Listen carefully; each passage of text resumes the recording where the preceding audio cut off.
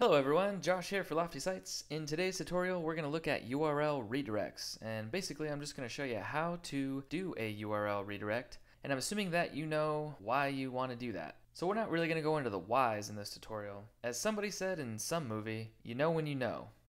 So the first step is to log into your cPanel, and what you're going to want to do is scroll on down to the domain section and click on redirects. Now there are two types of redirects. There are permanent and temporary, and those will not be cached by browsers. So in other words, the web browsers out there that visit your site will not remember those. So again, that's good since these are just temporary. Now a permanent one is going to be cached or remembered by a web browser out there that visits your site, and also search engine crawlers will follow these redirects. So if this is something that's going to be permanent, choose permanent. If you plan to use this URL again in the future, then just make it a temporary one. So in this example, we'll just choose permanent. And from the drop-down menu here, we'll choose our domain name. And we'll go ahead and move our blog.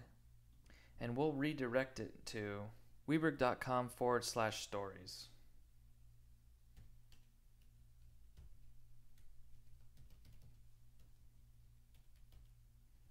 So next, we have a number of options. We can only direct with the www. We can redirect with or without the www, or do not redirect www. In this example, we'll keep it at redirect with or without. That way, anytime somebody goes to weberg.com/blog, whether or not it has the www in front of it, it's automatically going to redirect it to this new URL, weberg.com/stories.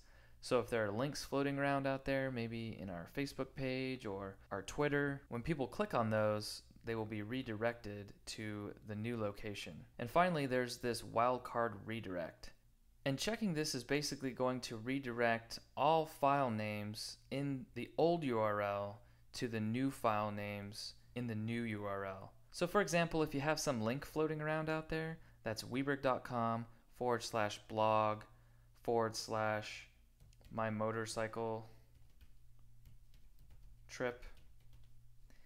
So assuming that you have the same file structure with all the same file names in your new URL, then it will redirect it to the correct page. So weberg.com/blog/worst morning ever is going to redirect to weberg.com/stories/worst morning ever, and will take them to the correct resource. So if you've simply moved something that has all the same file names, then you'll want to click this wildcard redirect. Alright, so again, we have weberg.com/blog redirecting to weberg.com/stories. And we'll go ahead and click add. And there you go. weberg.com/blog is currently being redirected to weberg.com/stories.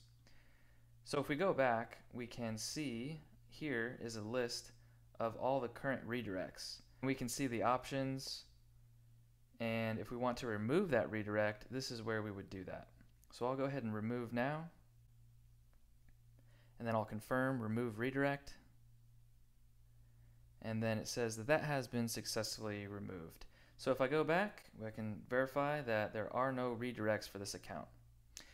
So that was URL redirects. If you guys have any questions, please reach out to us at support@LoftySights.com, and I hope you guys all have a great day. Thanks.